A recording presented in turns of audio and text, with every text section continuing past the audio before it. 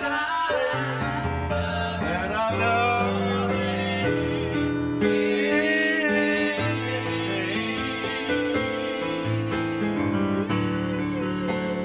I just want to say that I love you.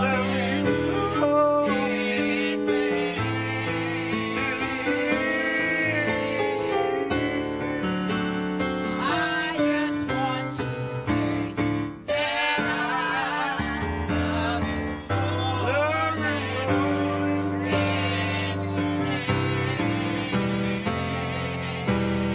And Lord, I had to pray. Amen. If you don't mind, you stand on the word of God as we bring it to you here today through the unction of the Holy Spirit as found in John, the 3rd chapter and the 3rd verse. Let's look at that a little more. 3. Would you stand as you, when you get it? Amen. St. John 3. Let's go to the first verse, Bill. Check out that one. Nicodemus comes to Christ. We shared with you last week the idea of regeneration that has occurred. I assume with all of you, I would dare say, I've been born again. Turn your neighbor to him. I've been born again. Amen. I was born one time. That was my mother's birth that she gave, and born again, Jesus gave you. That's what we call regeneration. There was a man of the Pharisees named Nicodemus, a ruler of the Jews. Are y'all with me?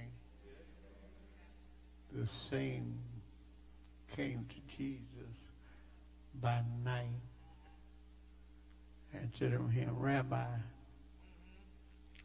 we know that thou art a teacher come from God, for no man can do these miracles that thou doest, except God be with him. Thank you. Jesus answered and said unto him, Verily, verily, I say unto you, except a man be born again, that he cannot see the kingdom of God. He cannot see the kingdom of God. The eyes of the heart is what we see from our perspective, is that you must be born again. Let church say amen again, real loud, y'all. Let them know we're at church today. Because segregation and regeneration has more than one part.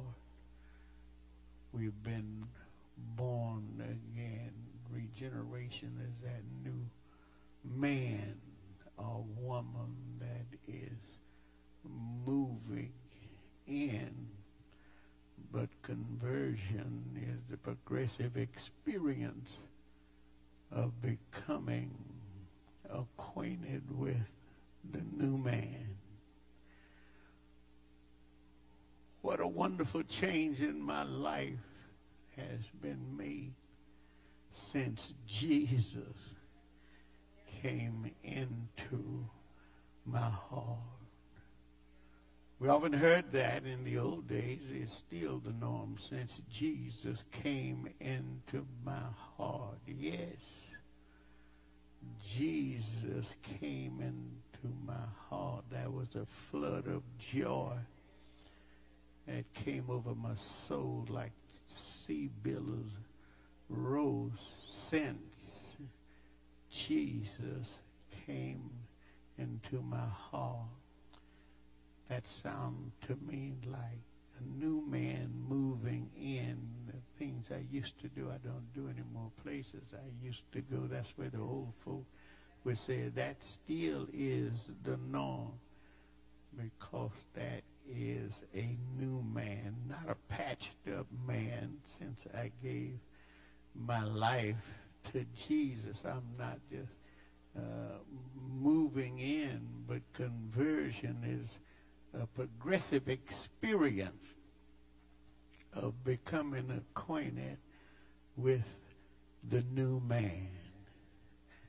This is what Paul was saying when he told those Corinthians in 2 Corinthians, the 5th chapter, the 17th verse. Write it down. He says, therefore, if any man be in Christ, he is a what? He is a what? He is a new creature. God did not patch me up. I'm new all the way through. It's not second-handedly given to me, but there's a new creation. Old things are passed away. Why don't you tell your neighbor some old things? I got to get rid of those old things. Amen. I'm dead to my salvation without Christ. Old things are passed away. Behold, all things. I'm a new man. I got a new walk. How many of you got a new walk? I got a new talk. The body comes now under a new management. Amen. I said the body comes under new management. And here is a thought for some of us. We talk about crucifying the flesh, resisting the devil. We're not talking about quitting this and quitting that. We're not talking about self-abrogation, reformation, old rehabilitation, but we're talking about moving close to God.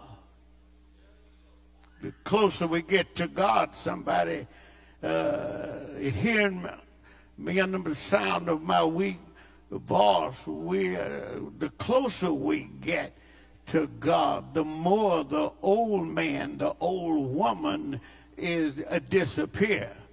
And you see, the less you feed the old man, the woman, the weaker we become. We cannot afford to don't feed him, and he'll lose his grip on you. But don't concentrate on not feeding him. You're concentrating on feeding the new man. If you feed the new man, he'll soon crowd out. Let the church say crowd out the old man. If you concentrate on allowing the new man to be fed, you will see God working for you, as he did with Israel when he brought them out of Egypt. He protected their rank. One in the back was just as safe as the one in the front, because conversion brings about some wilderness experiences. Have any of you had a new wilderness experience? Let me see your hands. I'd like to see it. I'd like to know who I'm preaching to here. Don't worry. He'll feed you when you get hungry. Somebody ought to say amen. He'll feed you. He will satisfy your thirst when you get thirsty. He will give you to see the rivers. He'll open up the rivers of water and carry you safely over your circumstances, over your problems, over your situation, because once God's Spirit indwells you, you become his tabernacle, where sacrifices are made, where daily cleansing is done, where the light of God shines, where the bread of heaven is eaten, where sweet-smelling incense goes up before the Lord, where the mercy seat is found. Is there anybody that needs some mercy here? You see, if it had not been for the Lord, without mercy, I'd be in a bad shape. Where mercy seat is found, where Shinaka glory is seen for all of those in camp round about you. What happened is you become a dwelling place. You become a dwelling place where experiencing his ever-present, he's everywhere, omnipresent. You become his abode, where God worketh in you both to will and to do of his great pleasure. Somebody see Philippians, the 2nd chapter and 13th verse, you'll find out that regeneration is the seed of God that breaks open and take root in your heart. But conversion is the growth of that seed. Let the church say, that's the growth of the seed. That's the growth of the seed that should produce internal as well as external evidence in your life. I looked at my hand. They look new. I looked at my feet, and they did too, because that's what we dealt with on last Sunday. We dealt with the method of regeneration. Let the church say a method of regeneration. You see, the method of regeneration is twofold. First of all, it's external, because through the hearing of God's word, it becomes internal.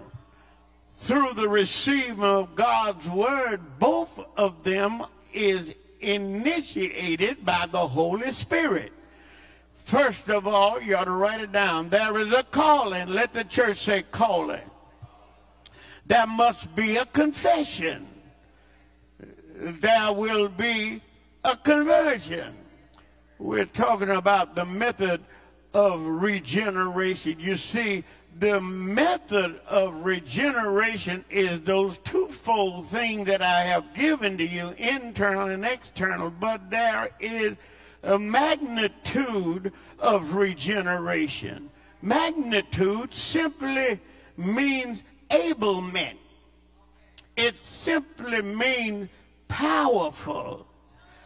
It simply means capability.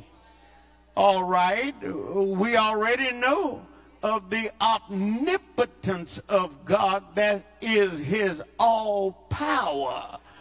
The all-powerness of God. He speaks and things happen. Oh, come on now. Something good is going to happen for you today if you get closer to God. He speaks and things happen. He closes his eyes and things disappear. He walked and the earth trembled. James Weldon Johnson said he claps his hand and the thunder rose. But let's take a look at the doxology found in Jude, the 24th chapter and the 25th verse, and consider the magnitude of regeneration. Remember that regeneration has to do with the Greek word, And it literally talks about birth again. Let church say birth again. Because birth again, not from mother's womb, birth again from up above. That comes through the mighty working of the Holy Spirit. So when we look at the magnitude of regeneration, it has to do with the person of Jesus Christ. The power of Jesus Christ and the purpose of Jesus Christ. Say that again. The person of Jesus Christ, the power of Jesus Christ, and the purpose, Brother Willie, of Jesus Christ. Listen at the doxology. Now unto him,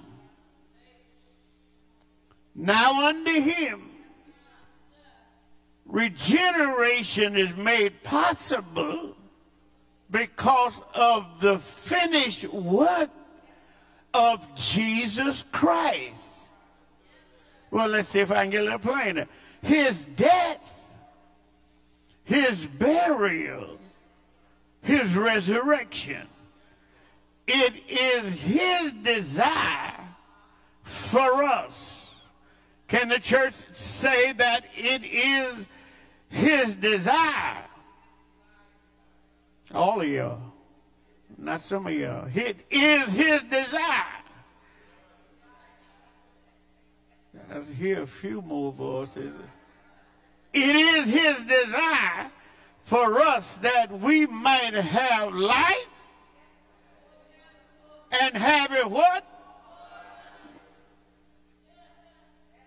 All of y'all. For his what?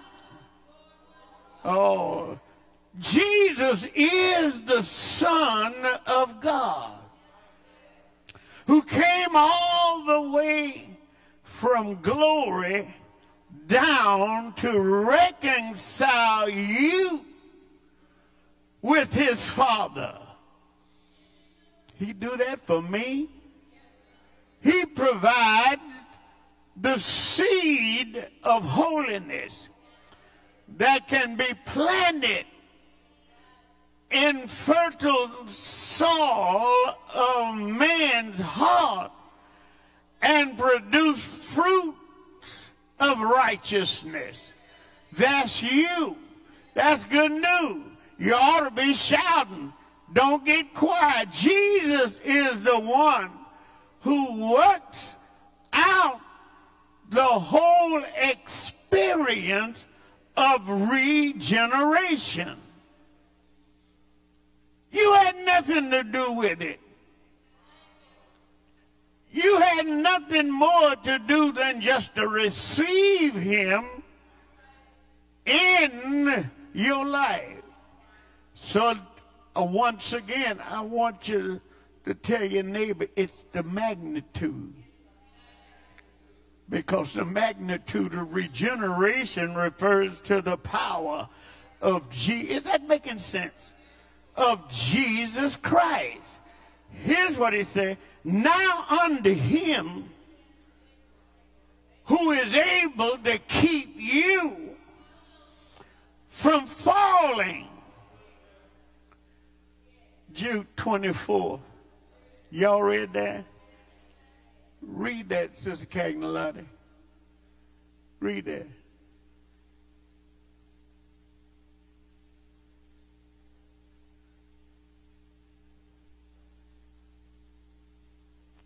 Yeah. There you go.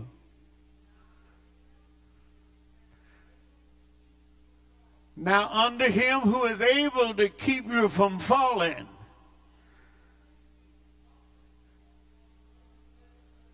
and to present you before the what? Faultless. Amen. He'll pick you up when you fall. I said he'll pick you up. Somebody is in church today. He will pick you up when you're falling. exceeding joy. That's Jesus. Oh, y'all in church now. Oh, I got some folks who say amen here. Amen. It talks, take power.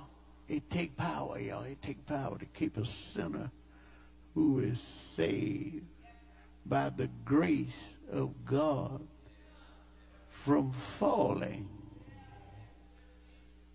Okay, without stumbling. Sure-footed. It took power. Y'all hear me good? It took power. It took power to save you. Isn't it good to hear about you? But it takes power to save you, and it takes power to keep you. It wasn't in your power. It was not in your strength that you were saved. So consequently, it could never be your power and your strength. He put his power, his treasure in these earthen vessels out. A divine Savior putting his treasure in your trash. You were saved.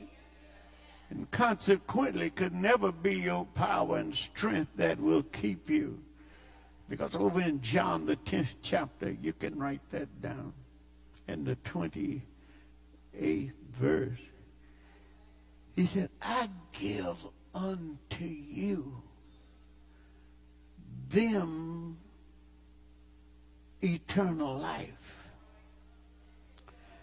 and they shall never perish. You're saved forever. You can't lose nothing but the joy. You can lose the joy, but David prayed, restore the joy, because sometimes it get tiresome coming to church. Sometimes we get a little weary and all that stuff. But I give you eternal, I'm going to keep you forever. You ain't going to never have to die. Whisper over to your neighbor, tell him, I ain't going to die. I ain't going to die. No, I died one time. That's when I received Christ in my life. I became a new creature in Christ. I'll never perish. I'll never perish. Neither, I tell you, can't nobody pluck you out of the hands of God. Cancer, COVID-19, flu, even a cold sometimes get real rough on you. Amen. Get rough sometime. I give them eternal life. And you can live forever. Your mama that went on before you, she's in heaven. She ain't dead. She's much alive. Your mother and your fathers, those of you who lost loved ones, and we've all lost some loved ones. Isn't it good to know that your relatives is waiting for you up there? For you to come, but you see, you ain't ready, so God's gonna leave you down here because you wasn't ready. Mama was ready, but you ain't ready. You still here. Neither can any man pluck you out of my hand, and no man is able to pluck them out of my Father's hand. Why? Because I and my Father are what? Yeah, not two, but it's just one. David the king even knew something about this. He knew something about this powerful God who offers eternal security. Oh, yeah. He wrote in the familiar, and I don't like really saying familiar, but I got to say familiar because no man and no woman can get so familiar with the word. Sometimes I preach things and I preach them over. do some homework, try to get them straightened out. Why say you preach that? That's for me, and no, it never gets for me. I don't care how long you. Many times you say, "The Lord is my shepherd." See, it's more to than just the Lord is my. It's a whole lot of. And you can turn around and say something else, but you run out trying to find out all that God is. But He's given you everything, y'all. He shared with you. He wants to bless you. And the closer you get to Him, the less problem you have, because He's dealing with the presence, not only the penalty of sin in your life, that God died for it, and you accepted Him through your faith and so on, but He also provides you presently, because His power is in you, the power of God. This power He's getting, it comes of God.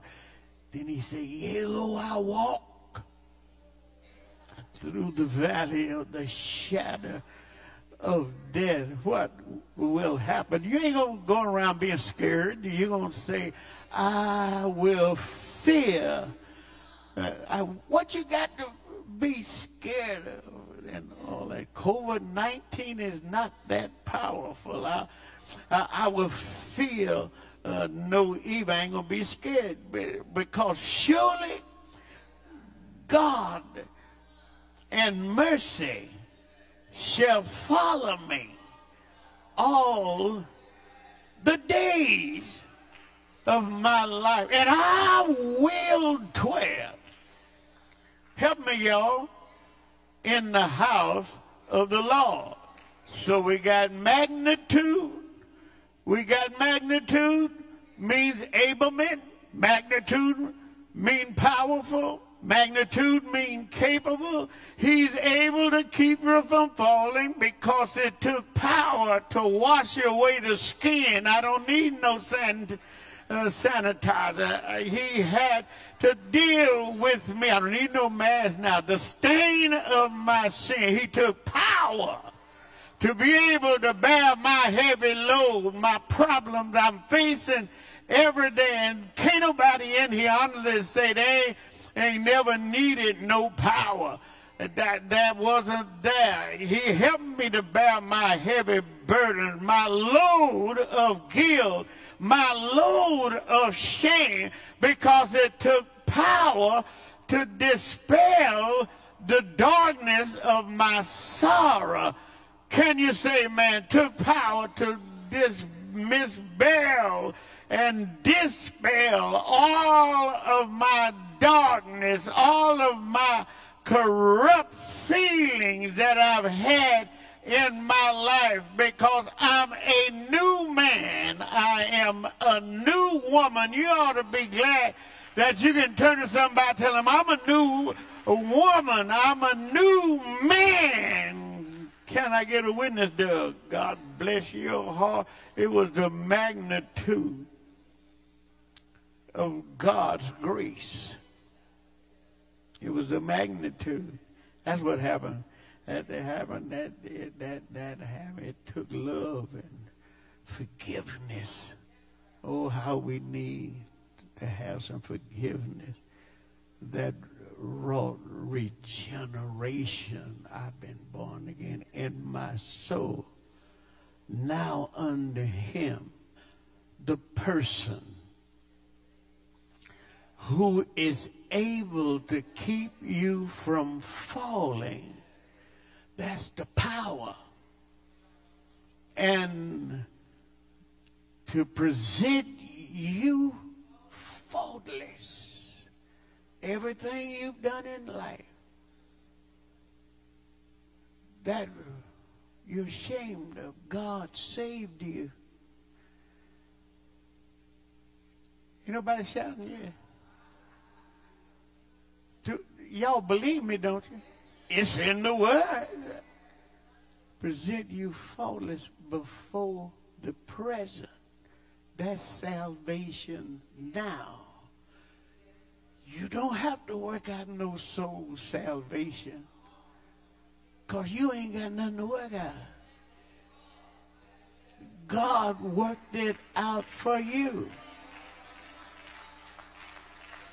Somebody say, man, you can't be saved and be lost. Can't nobody pluck you out of the hands of God. Canoa 19 can't take it out of you. Amen. Because if God allows you to transition, you ain't got nothing to worry about because you're saved. Amen. You don't have to, it ain't just because you saved here in Vallejo for a minute or two. God is able to keep you from falling, children, and to present you faultless before the presence of his glory with the exceeding joy. That's his purpose. Y'all feel me? The magnitude of God, it reaches way out to God's grace, God's love. God see you when he see you. He don't see Elijah when you come before the judgment seat of God. You don't see Elijah. God, when he look at you, you're righteous. Every one of you in here who've been saved, who are saved, God sees you. Somebody will say amen. Now to him, the purpose, who is able to keep you from falling, the power, to present you faultless before the presence of his glory. That's the purpose. So what do we have there now? I'm looking at this. You got the power, you got the person, and you got the purpose. You wasn't born just to take up space. You were special in the sight of God. When God look at you and he said, be ye perfect as your Father in heaven is perfect. And so God see Jesus in you. He don't see no sin. He doesn't see. In a child of God now, all things work together for good to those who love God and for those called. But see, not everybody, all things. That's a big deal. Gigantic. That doesn't go for a sinner. All things work together. Everything happen in your life has a reason behind it. There's a purpose. God got you here for something. And that's what makes you so special. Amen. You can holler like, who is that? You say, you can't touch this. Who is that?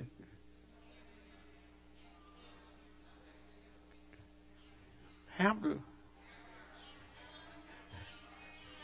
Beat him across the head again there for me. Hammer. That's that one I wanted.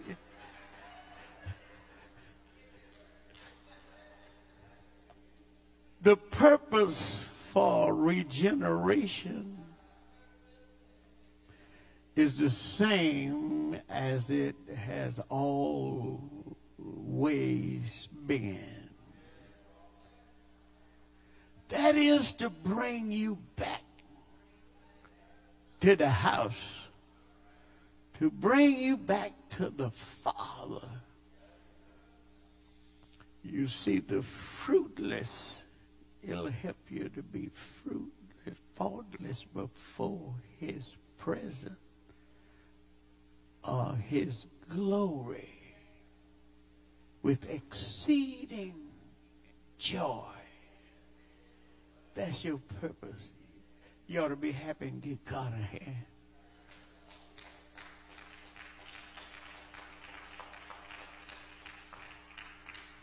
Oh, Lord, allow me to tell tell you that regeneration has nothing to do with reformation, but transformation, not rehabilitation, but spiritual renovation. Not recycling. You ain't no wet bottle. You somebody. Not rehabilitation, but spiritual renovation. God, when he saved you, he didn't patch you up. Oh, here come old Fleetwood now, putting on. I'm going to patch him up, so. But God didn't come here to patch you up. You are a new, not a recycling of old stuff, but generation of the new. Don't you know God was with you in the beginning? He's with you right now. That he'll be with you if you don't transition between now and tomorrow. But you'll be in heaven. We'll be left over. But generation of the new. Because if he says he is going to present us faultless, that means that he is working on you every day. Aren't you glad God is working on you? Oh, I'd be in bad shape up here if God wasn't working on me. But thank God, he's going to present me faultless. Here come old Fleetwood. Bring him on in. Let him come in. Because I see Jesus in him. He's working on me every day. That means that he walks with us through those experiences that would normally leave you badly scarred.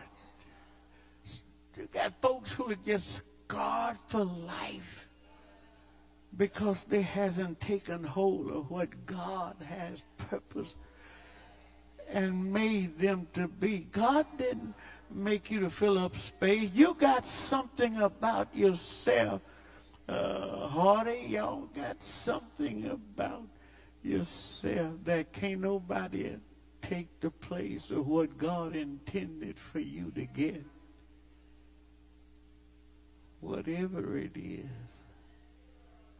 he walks with us through bad experiences. Don't determine. I heard somebody praying while that was good, Willie. Our circumstances. You can't gauge your life, how well you're doing just by the day. Because it's something about it. I don't care what you're going through. It doesn't necessarily going to be that way tomorrow. So shut up and be quiet and leave God alone. Let God rule in your life, because he ain't going to let nothing happen to you.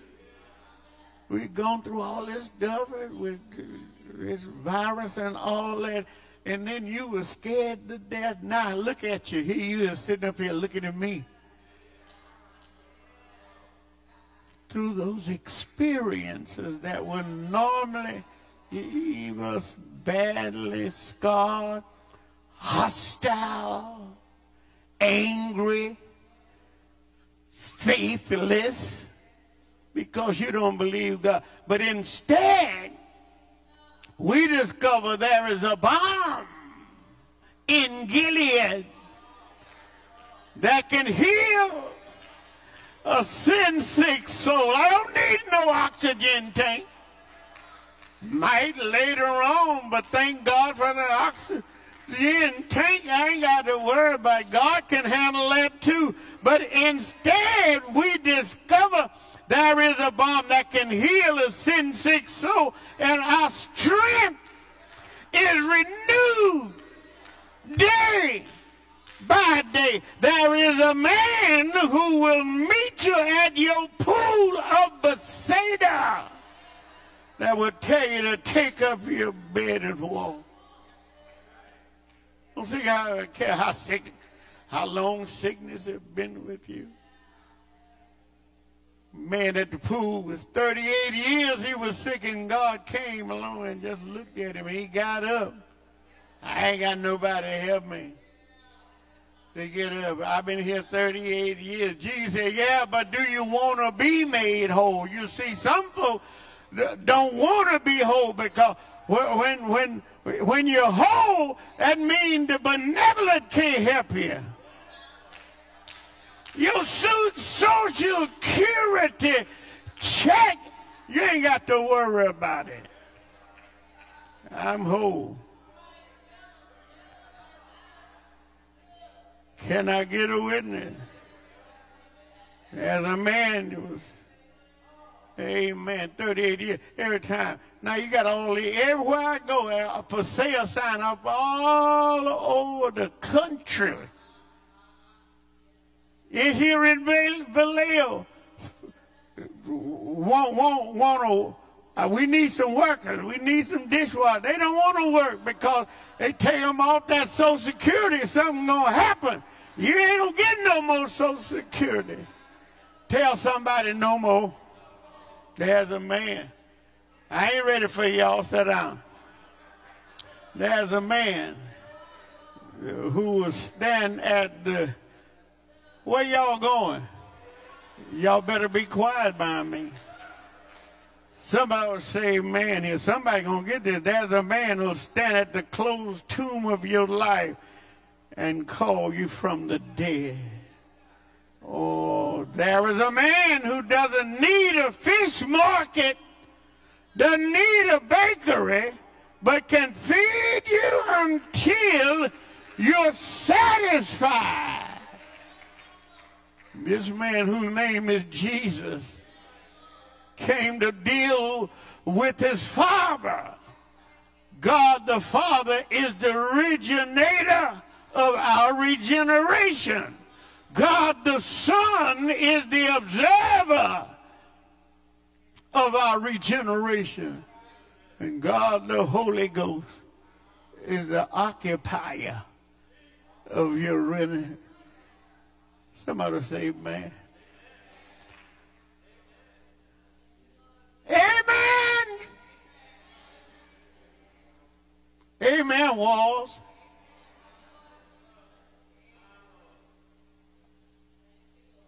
Play something. I get happy when I think about what the Lord has done for me. Y'all didn't hear me. That's why I think about Jesus, who gave his life way back on Calvary. And every day he walks with me. Yeah, Lord. Every day he talks with me. He tells me I am his own. Thank you, Jesus. Glory, hallelujah. I'm free. Thank God I'm free. He died for me. One Friday evening, but they had to put semi-colon of his resurrection. He waited till Friday, all day Saturday, but thank God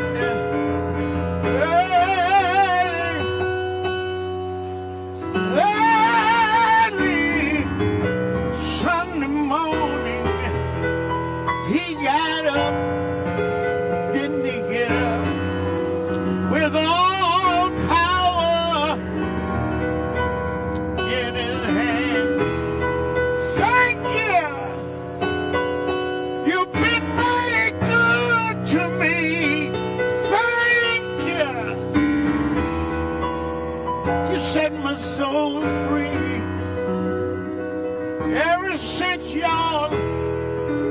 I've been walking and running, telling the whole world that he died for me.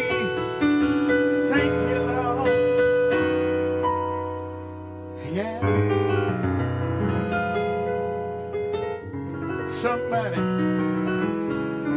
ought to come today. Hey.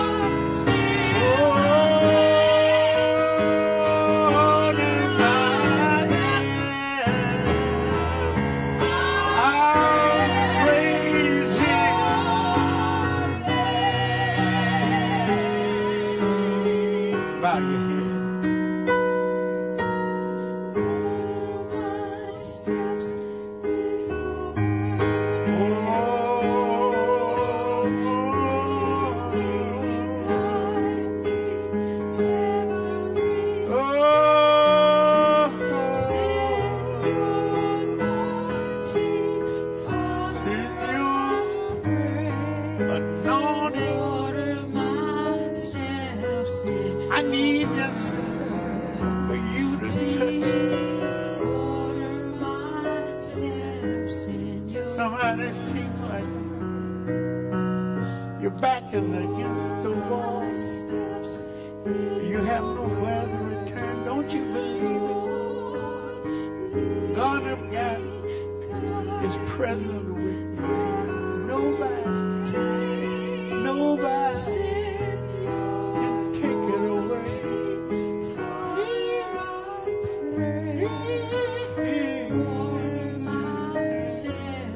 Order my steps in your word.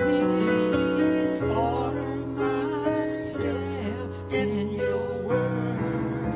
Oh, Please order my steps in your word. please, Lord, my steps in your word. Oh, church, you say, yeah.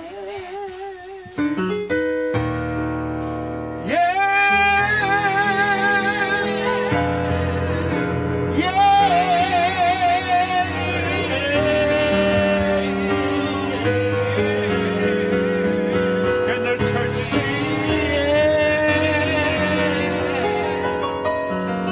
yeah? Oh, thank you, Lord. Thank you, Lord. Thank you, Lord. Y'all got time for me to just say thank you. It's so good to me. What do you have to be thankful for, Irving? What do you have to be thankful for? You've been so good.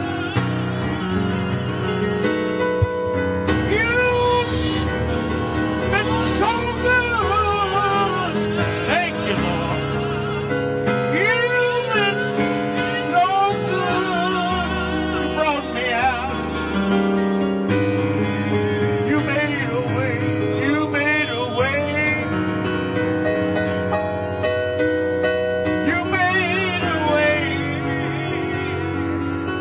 You made. Father God, in the name of Jesus, we pray a fresh anointing on this congregation. Every person under the sound of my little weak voice. Pray, ask you for a fresh anointing. Don't let nobody leave here without hearing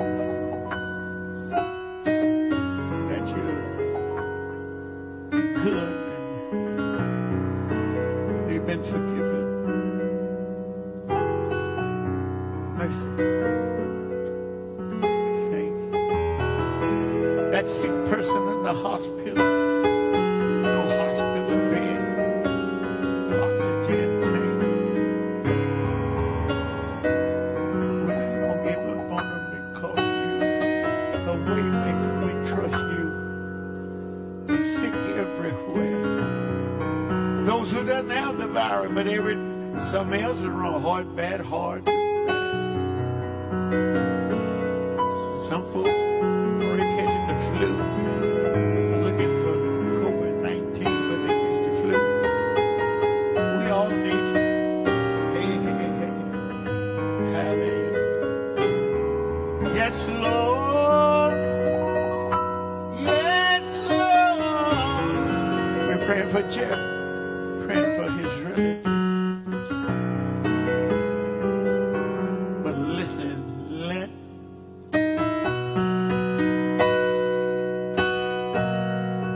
and Lord, take them to another level. Bless their homes, bless their spouses, help them and bless their jobs. Oh, thank you.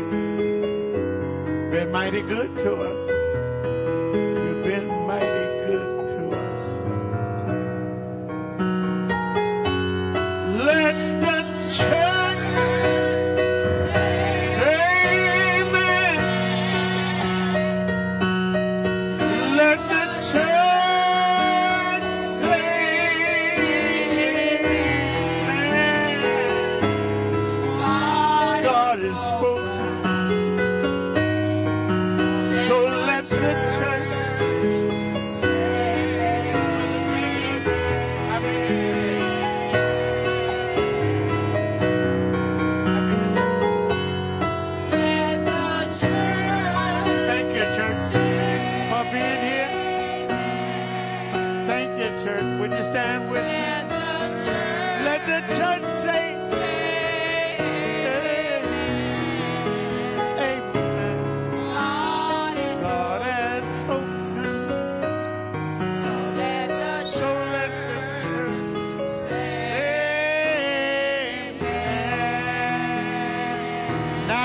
him who is able to keep us from falling and to present you faultless before the presence of his exceeding glory be majesty and power hence now and forevermore. Let us say, Amen.